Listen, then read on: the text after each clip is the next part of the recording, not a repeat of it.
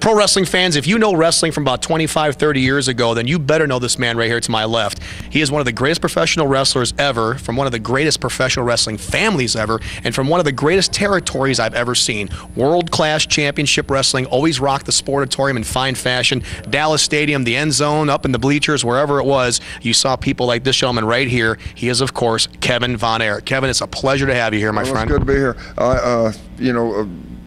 We had a great time in Texas, and we were kind of in a lucky way where we had some leeway to kind of be creative and do what we wanted. We didn't really like the way, the old wrestling style was. Right. We wanted to be more aggressive and more with a quicker pace. And my sons are breaking in Japan right now, and they're going to be getting their license here, and they go back to Japan. But they're the same way. They want to be solid, snug. I mean, the nose, the teeth, the lobos, stay out of that, but everything else, give it 100%. Well, you just said something really nice there about you wanting to be different, you want to be revolutionary, and I think that World Class was very much ahead of its time.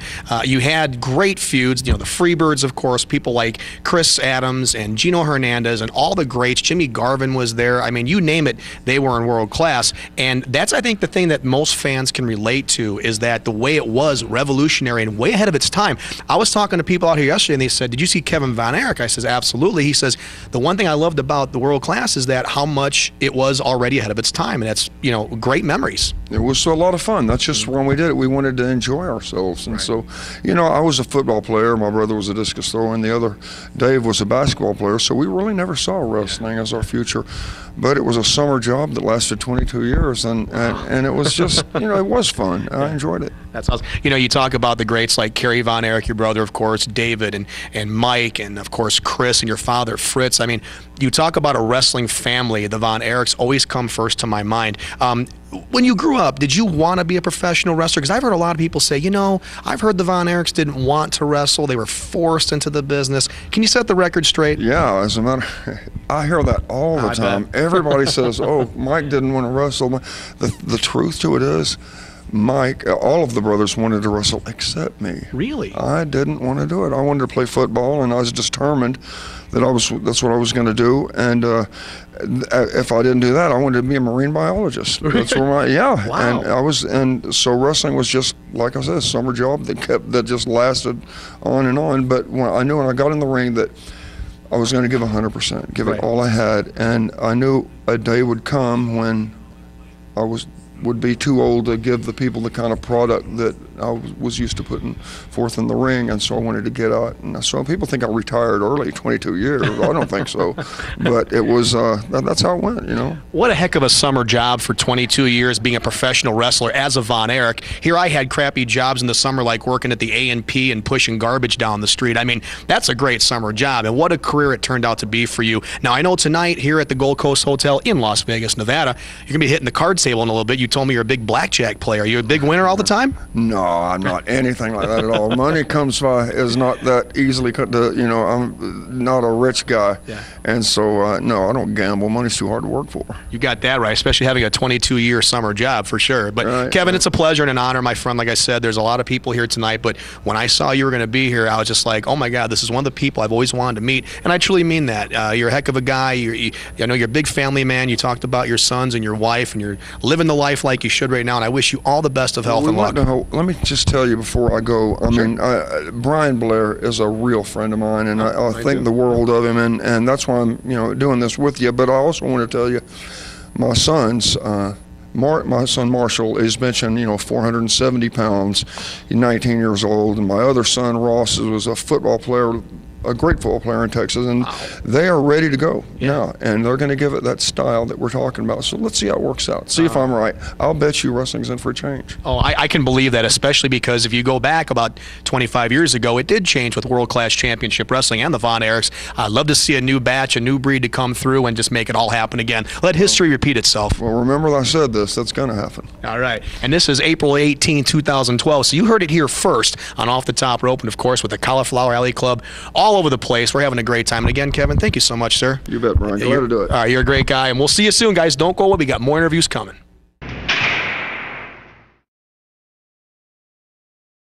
All right, wrestling fans, Brian Shank back with you once again here at the Cauliflower Alley Club, the year 2012 at the Gold Coast Hotel, Las Vegas, Nevada. Sin City is where it's at. All the great superstars are walking around here. There's a tremendous amount of people. People from Georgia, people from Florida, people from California. All over. They're all over the place. And this beautiful young lady right here is, of course, the one and only, the great Ivory. Good to see you. Good to see you, Brian. It's really fun to be here. Cauliflower Alley Club. We're in our third day, so everybody's kind of walking around with raspy voices. Me too. Because we just don't know when to quit. And, you know, there's this feeling of like, you know, we're still warming up. And what is it, like noon, 1, 2 o'clock? Yeah. So, you know, that's because we go to bed at 3 in the morning. Yeah, that's exactly right. But anyway, tonight we have, well, today we're doing autograph signings. We have a lot of the legends walking around. We have the Glow Girls are here. Yeah, one of my favorite, yeah. All together again. And they've got a movie coming out, the Glow documentary, and that's going to be having some screenings. There's some screenings in Newport, California, and LA, California, coming up in early May. So that's exciting. So they're all, you know, chatting about that. There's a buzz about that. Well, you should know about the Glow Girls because obviously at one time you were known as Tina Ferrari, and you got the new tiara. It's been fixed up. It's been restored. It's the new 2012 version of the tiara, and it looks great. Well, of course, when I was packing for CAC this year, and it is my first Cauliflower Alley Club. There's so many attendees here that have been here for 20 years and more. Right. So it's really, I think I'm going to be addicted to the convention. Come every year now. That's awesome. And yeah, so what do? You're going to this convention you're going to. You don't know what to expect. I live on an island. I never dress up anymore. Had to pack. First thing I packed was the Glow crown. I knew it. I knew that was going to be the first thing you packed. And hopefully this was the second. Well, it looks great. Well, I knew that I would see the girls and that everybody, should be able to put the Glow crown on. So it was all in shambles. Yeah. Falling apart, and the letters were falling off, and it's like 2 tiaras, Vegas style, because it was all our costumes were made in Vegas, stacked on together. It's like mega tiara. So I had a neighbor friend fix it all up, and it's beautiful now. It does look. So I'll have to pass it around and get all the girls to try it on and stuff. But the great memories, of course, that's what we share here at the Cauliflower Alley Club, or as we call it more affectionately, the CAC. And you've seen all the people out here. We saw Lightning; she was walking around there, and then you see a lot of like, one of my favorites, Judy Martin, who's a great former women wrestler, and yourself, of course. And you look fantastic, and Thanks. It looks like you could step in the ring right now with anybody out there and just whoop their ass. And I'm talking males too. Well, I probably could whip their ass if the match lasted about 20 seconds. No. You got the stamp. You won't blow up in 20 seconds. Oh, come on.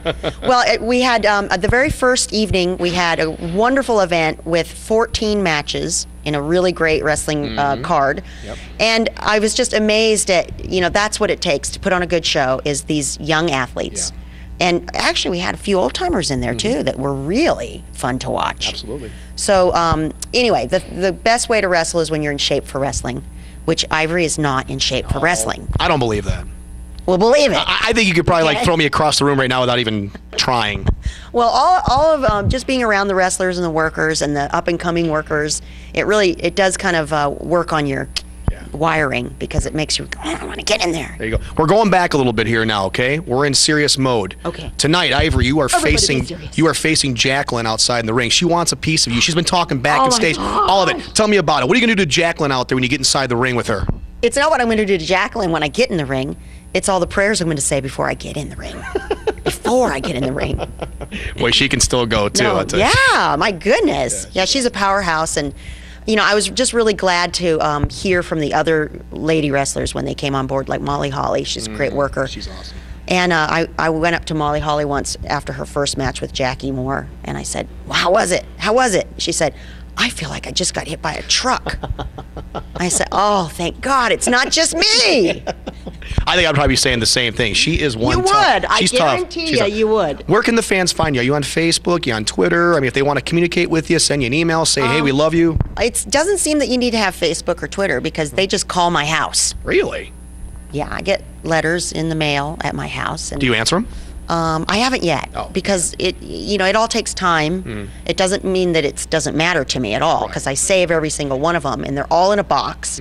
And I do have full intention on getting some kind of wonderful system to communicate and socially network. Yeah. Right? I mean, using the right lingo. That's it. With the fans and friends and the legends and the glow girls and everybody out there. But, it's a big world and it's hard to stay in touch with every single person, isn't it? It is. It's very hard. Yes, I know what you mean because the bill collectors, they keep sending me stuff in the mail too, and I just can't answer all of them. I don't have all the money. You got fan mail. I got bill collectors. Time. I know. Well, there you go. It's tough, isn't it? Yeah, it is. I don't have the time or the money. So, listen, I'll tell you what, Lisa Moretti right here, Ivory, Tina Ferrari, whatever you want to call her. I call her classy. I call her beautiful. She's a fantastic, a new friend of mine, nice. a new friend of mine here in the wrestling business. I can't wait to have you on the radio show. I can't wait for all the wrestling fans out there to see this and really appreciate how great you look and how great you sound and how great you are with the fans. That's the big thing. So thanks for being a part of this. Well, they're friends. Their fans are just friends that you have all over the world. That's what I always say. Yeah. Well, thanks for being a part of Cauliflower Alley Club. I know you'll be here next year. You're going to be looking even more beautiful next year, if that's possible. And we're just glad to have you here. Everybody's having a great time seeing you. You're signing autographs. You're taking pictures. It's a wonderful thing. That's what it's about here at the CAC. It's a brotherhood. It's a sisterhood. Yeah. It's all about the fans. Yeah. And I'm receiving an award tonight. Yes, you are. I was going to bring that up. Yet to write the speech. She wrote one word down on her notebook. I saw it. One word. And maybe, after, this is a room full of workers. Yes. And we have several honorees receiving, if I do this, you do that, and you this. So there are several awards going out tonight. So maybe it would be very appropriate just to have one word. Well, maybe so. And then you can just walk away and take more pictures. Yeah. I like that idea. Well, congratulations to you. This is going to be a great event for you. I can't wait to see everybody out there tonight. There's been a lot of rumors about some other people showing up. Yeah. So we'll definitely see. I think we know who we're talking about. Oh, hell yeah. We'll leave it at that. Lisa, thank you so much. We're going to be coming back with some more interviews. Do not go away. Thank you once again to Miss Ivory right here. We're coming back with more interviews. Stone Cold Steve Austin. Hey, he's there. Let's go get him.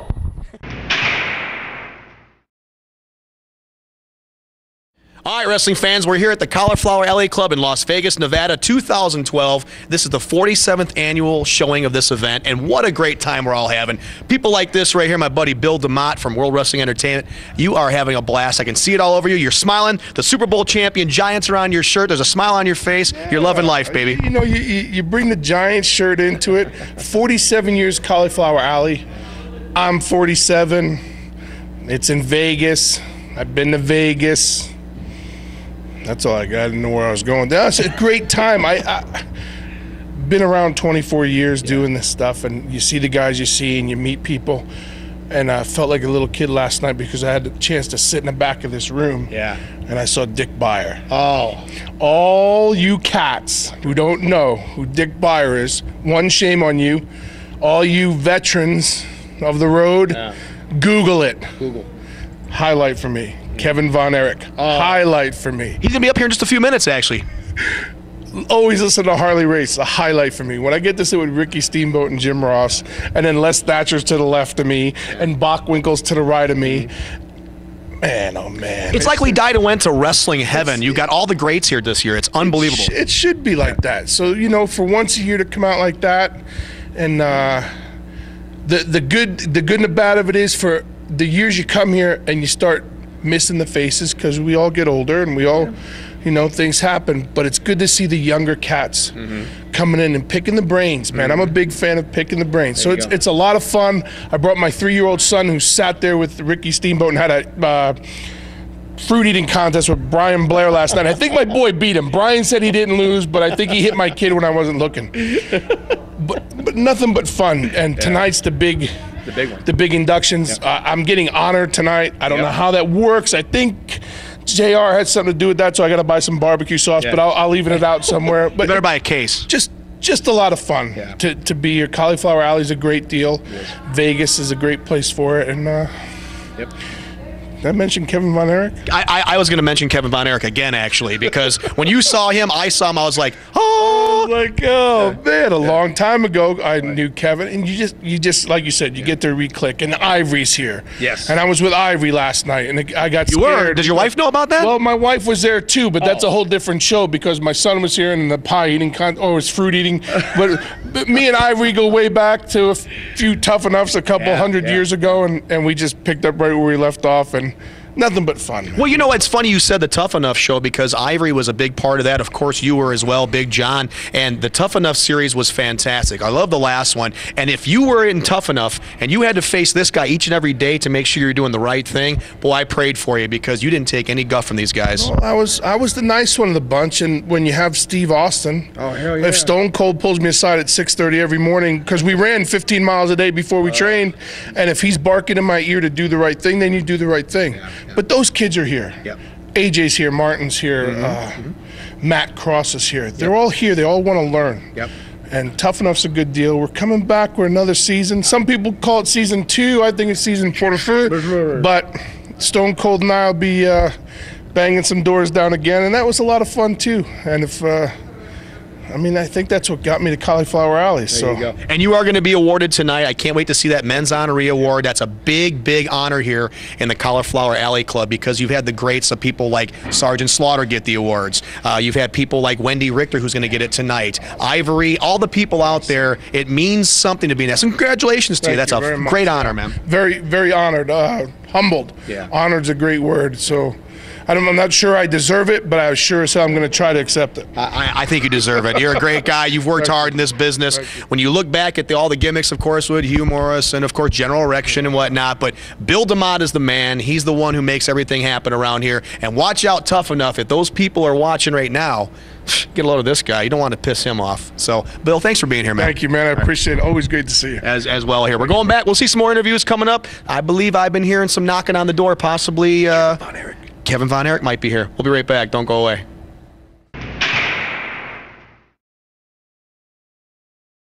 All right, wrestling fans, we're back here once again. Of course, the CAC, the Cauliflower Alley Club in Las Vegas, Nevada, 47th annual for the year 2012. Everybody's walking around here. Bill DeMott, Ivory, of course. We saw Rockin' Robin a few moments ago. Ricky the Dragon Steamboat, Kevin Von Erich, and one of the greatest managers I've ever seen right here. He handled the 4 horsemen, and that was no easy task. In the days of Jim Crockett Promotions, of course, the great J.J. Dillon is with us. How you doing, J.J.? I'm doing great, and I look forward every year to coming back here. My voice is a little hoarse, but I'm here and just thoroughly enjoying myself. I thought you were going to say my voice is a little horseman. I thought you were going to go with that. I don't know. No, you picked up on that, huh? Yeah, I try a little bit. But, you know, JJ, the great thing about this place, we keep talking about it, the Gold Coast Hotel, they really know how to cater to our needs. And not only that, but you and the people I just mentioned before that, you're about the fans. You're about being here. You're about sharing memories and stories, doing an interview with us, signing autographs and taking pictures. That's what makes the CAC such a special place. Well, I say every year, and it's true, that I feel that I take away far more than I contribute. It's a chance for me to come here and see guys that I knew, traveled with, competed with, were friends with, that if it weren't for the reunion at CAC, where I know that these guys are going to be here, we wouldn't have these opportunities to meet. And at the same time, it's great for the fans too, because years ago, back in the day, we were very isolated from the fans. We would come in the back door of the arena, have our matches, get back in our car, leave to go wherever, and unless there was a chance meeting at a convenience store or something, oftentimes the fans never interacted with us one-on-one. So that's all changed. The fans come here from all over the world. It's a very relaxed atmosphere. It's a couple of days, so there's like no urgency. Well, geez, if I don't see this guy right now and get the picture of this moment, they know that they're going to have accessibility. The food is great here, and it's just a fun time. And the thing that I became a lifetime member, I was around 2005, and I had been approached about coming here, and there was always, I'd either just missed that reunion that year or had something already committed, and finally I managed one year to say, look, I'm going to circle the date and I'm going to be here. And I came here and met Bob Orton Sr., who I first saw as a fan when I was a kid. And then later on, in his last territory, I was wrestling in Amarillo when he was there, and then he moved on. And fast forward another 20 years later, came to Cauliflower Alley, and I saw this guy sitting in a wheelchair across the room and said, the face, hey, that's Bob Orton Sr. Oh, wow. And I went over and had some quality time with him. Right. Anyway, he passed away 2 months after that. Wow. And so that really impacted me, that it was so important to me that I had been there for the first time, and then I felt bad that I had not become a lifetime member and attended many years before that and got a chance to get to know people like Luthez, that I missed out on those opportunities. So those of you that are listening and watching, take a lesson from me. This is a wonderful thing to come to. You'll have a good time.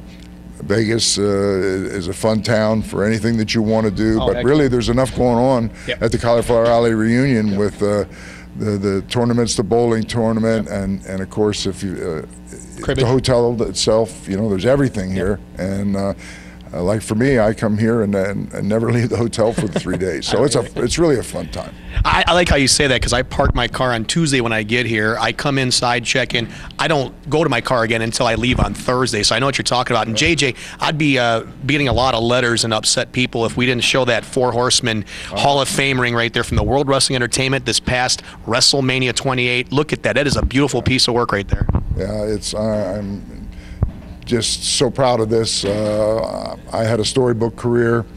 I had just so many good things happened to me over my lengthy career. A lot of it was luck, being in the right place, the right time. A lot of it was help from people along the way. And you just hope that you make it and enjoy some success in this profession. But the thought of getting recognition for something like Hall of Fame is just something that you don't even dare to dream about. And it became a reality for me to get to see the other horsemen, which we don't get together that often. And so it was really special and a fabulous weekend in Miami, but then it was a prelude. I knew I was coming here, so it's been a busy month for me and a fun month. Hey, you were telling me about your schedule. I don't think the president is even that busy, to be honest with you. I mean, you're all over the place between your other job and your commitments and the Cauliflower Alley and fan conventions and whatnot. You are definitely a busy man, but it's good to have you here at CAC. Let's show that ring the right way. This is the symbol of excellence here, of course, with J.J. Dillon, the manager of champions. That is a beautiful piece of work right there. You're very well deserving of that. And of course, the CAC, we're amongst friends. It is a brotherhood. And remember, this is the symbol of excellence. Others do not need to apply. Thanks again, JJ. I appreciate it. Brian, and thanks to the fans for everything. All right, there you go. We're coming back with some more interviews. Don't go away.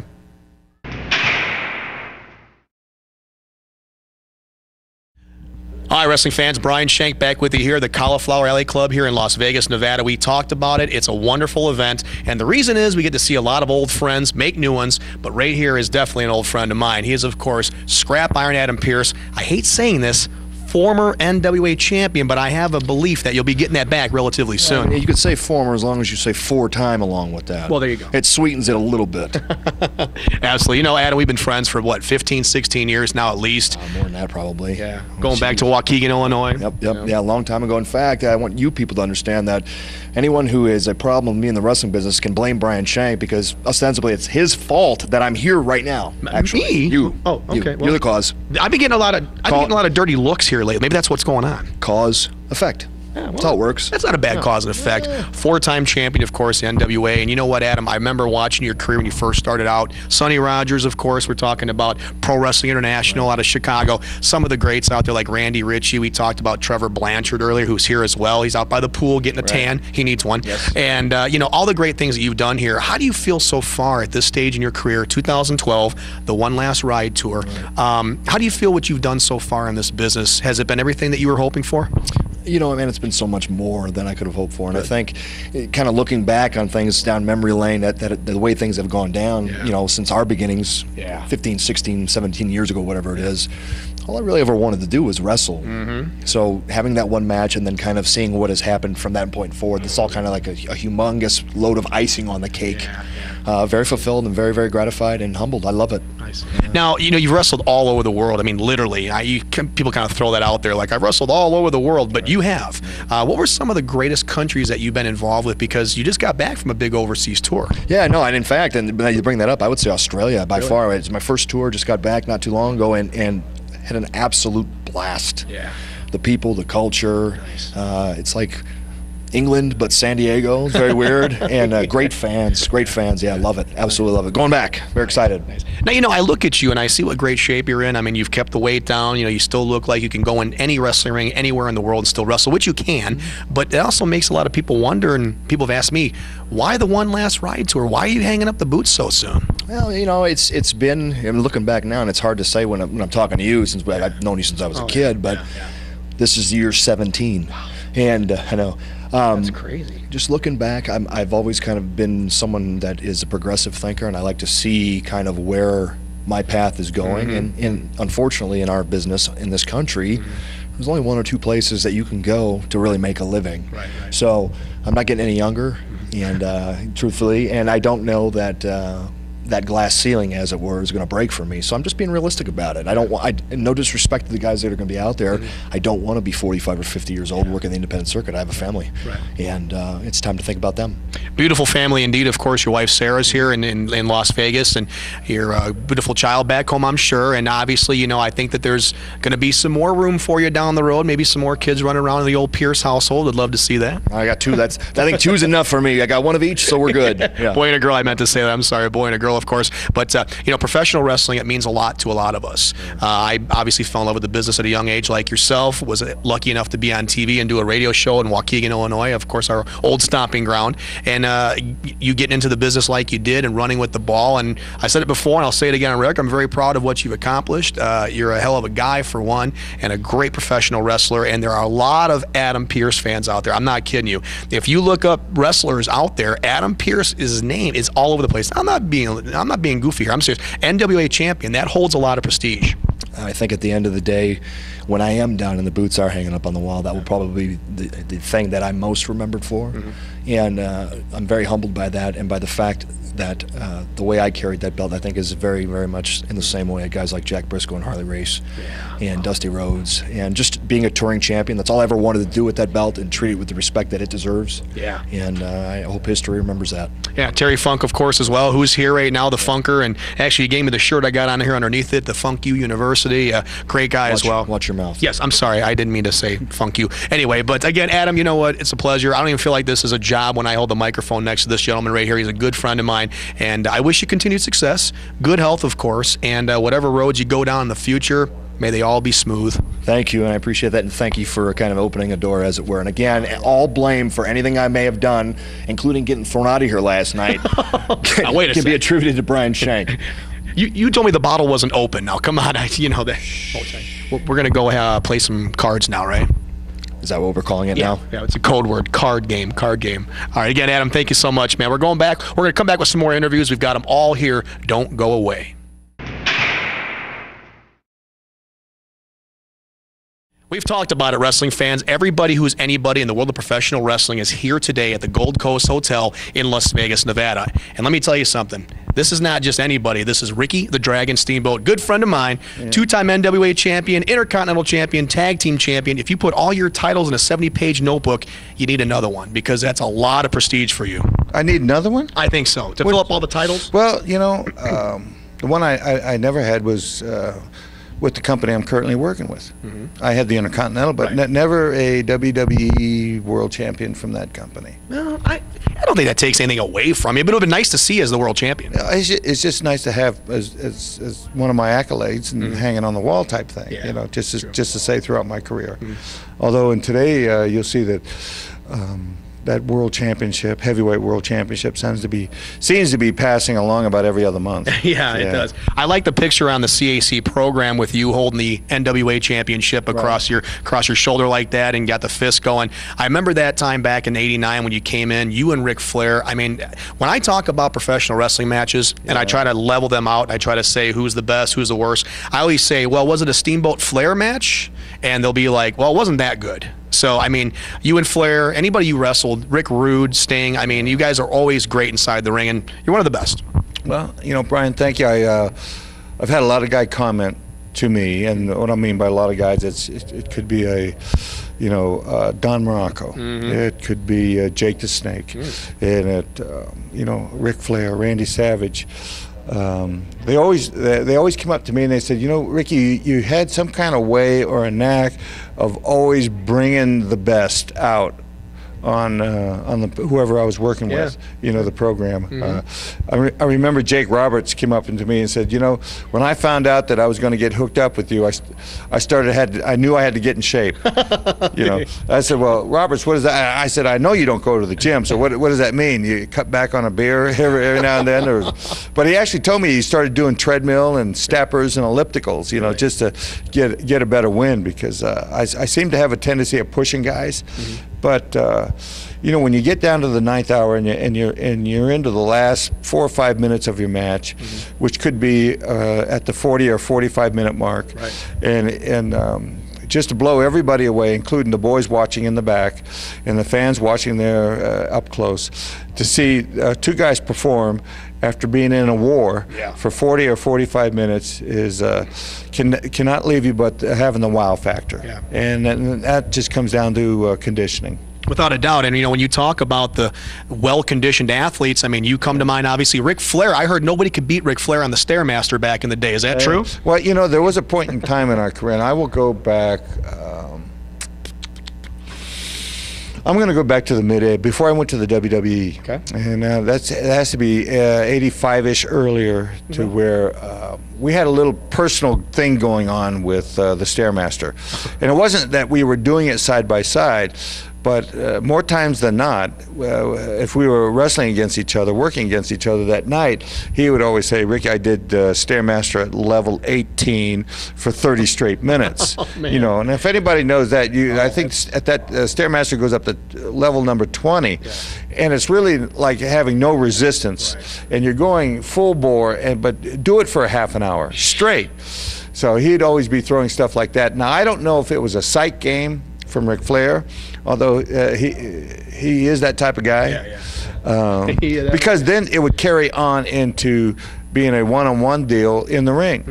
And an underlining personal thing that we would have between the two of us is who could blow up who.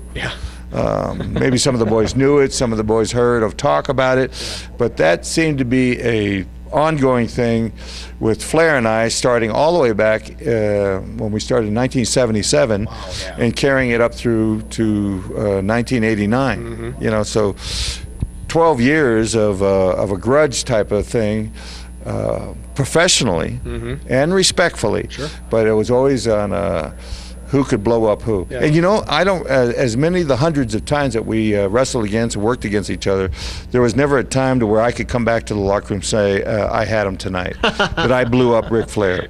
There was never, ever a time. Well, I think, like yourself, Ric Flair and people like yourself, I mean, even Sting for a while, they're 60-minute Broadways. And that's a lot of time inside the ring, because there weren't many downtimes for you with the rest holds and whatnot. You were always well-conditioned and raring to go. And I don't think you liked those rest holds too much, did you? You like to keep moving. Well, there's a point in time in the match to where things do have to settle down, because it ends up being like a tennis match. Just watching the ball go ping, ping, back and forth, back and forth, back and forth, and after a while that even gets monotonous, even though it might be exciting and we're moving around a lot. But there has to be a point in time to where not only us guys have to take a moment and take a breath, all right, but the fans have to, and even though they may not know it, but when those times do happen, it allows them to digest what they just saw, or what the match has been dictating for the last 4 or 5 minutes. So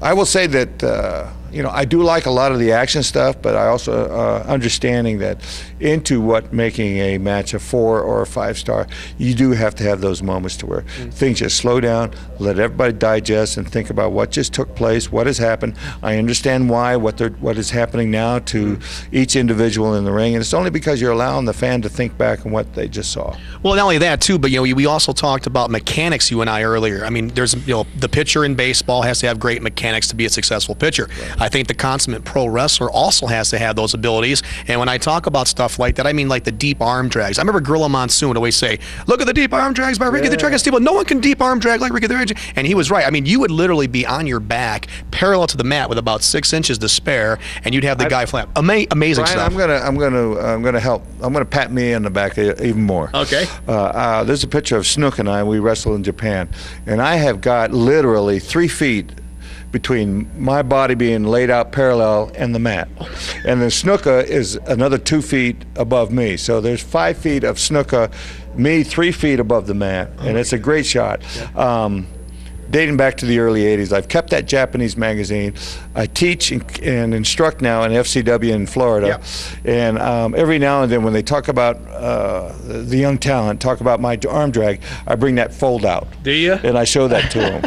And you don't just go in there and give them one, you know, lead by example? I do. Yeah. I do. I bet.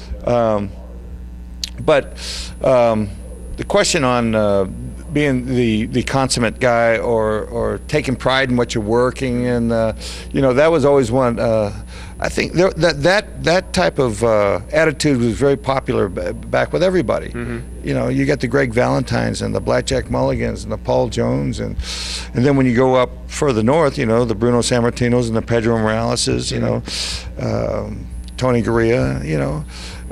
Over in the Von Erichs area down in Texas, you know, there was a class of guys that always took a lot of pride in what they did and how they worked. Mm-hmm. A very underlining thing that wrestling magazines were very popular back then, and the talk, the talk of each guy and how well he was doing. You know, I would read how well the Von Erichs were doing. I would read how Bruno was doing. Yeah. I would read how guys up in the AWA and Vern Gagne's territory were doing. Guys with Bill Watts. Mm-hmm. You know, and I always, then you're looking at the top 10 ranking. Yeah. You know, understanding that it's a work. Yeah. But you know, why am I not in the top 10? Or else, if I'm in the top 10, why am I not at least in the top 5? Or why am I not in the top 3? You know, so.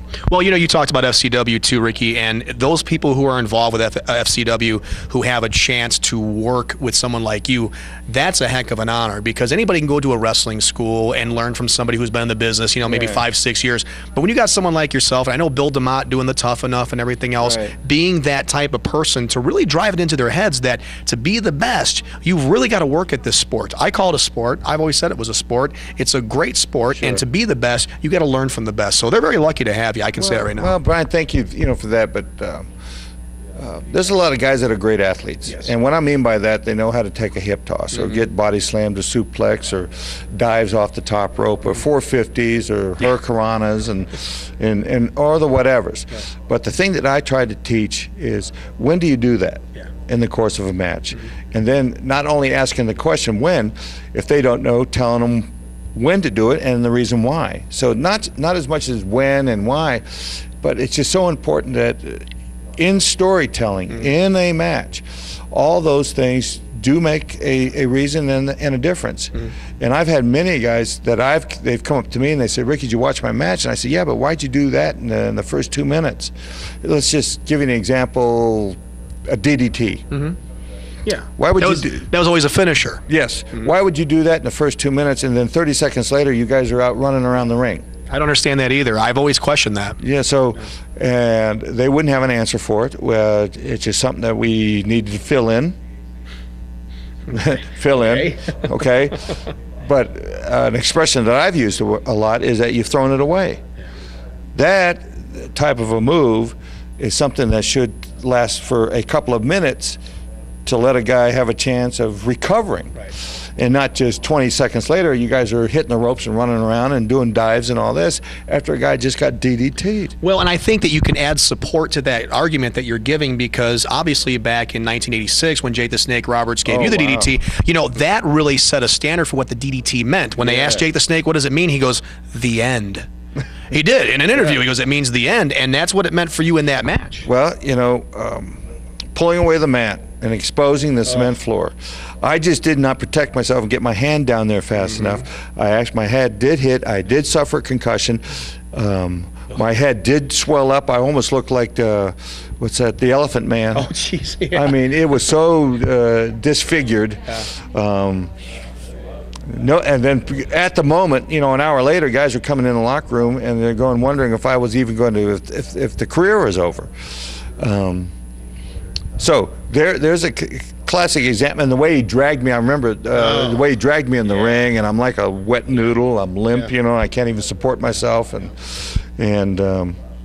see, those are typical suggestions that I give, or examples that I give on why would you do such a move in the first 30 seconds of a match, and then I understand if it's called for, but then what follows that, okay?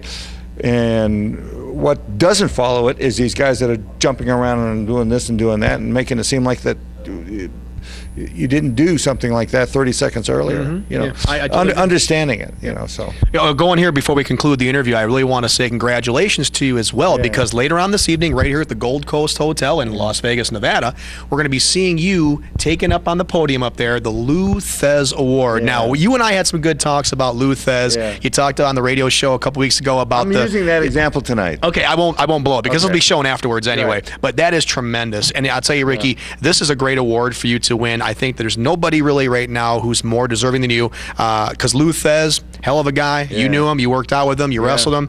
This is going to be great for you tonight. What does this mean for you to stand up in all your peers and all your fans and get this award? Well, earlier in the last couple of days, I've really been thinking, what does it mean? Ultimately, the award doesn't mean anything if there wasn't a Lou Thez. True. And what I mean by that statement is that everybody that's in the business or out of this business that understands who Lou Thez was would understand what I mean by without Lou Thez there wouldn't be this award. It might be under somebody else's name. I don't know if it would carry any more merit or any more weight, but the fact remains that this award being presented to somebody each year under the name of Lou Thez has got to, within our organization and our clique and our business, mean a lot. Oh, sure. It means a lot. It also tells me the people that actually, under council, took names into consideration on who this award should be given to this year, 2012, that they have a lot of respect for me. And I have nothing but being humbled and a lot of gratitude and thanks for it. Right. And you say respect. I know that speaking for all the wrestling fans who are in attendance here this evening, or just all around the world who know the work of Ricky the Dragon Steamboat, I can definitely echo those statements. We do respect you. Great wrestler, great man, great family guy. This man is true blue. What you see of him right now is him. I know. I'm a friend of his. I know this stuff. So, Ricky the Dragon Steamboat, it's always a pleasure and an honor, my friend. You take good care. And tonight, just remember, don't get nervous up there. Well, yeah, I hope not. You know, you never know. But I did. The last time you and I talked on your show, we got to break a beer later. We will. Oh yeah, we got to. Matter of fact, I saw you walking around with some Coors Lights the other night, and I thought one was for me, and he walked right past me, and he gave it to Mickey J. But that's okay. That's okay. Well, the reason why I was waiting for you to stop me and say, "Hey, Ricky, I got one for you." But you got it, brother. But you know, you walking around empty-handed. How can I stop you and ask, "Where's mine?" So that being said, anyway, thanks everybody. All right, we're coming back with some more interviews. Again, thank you to Ricky the Dragon Steamboat, the man, the legend, the dragon. Take care.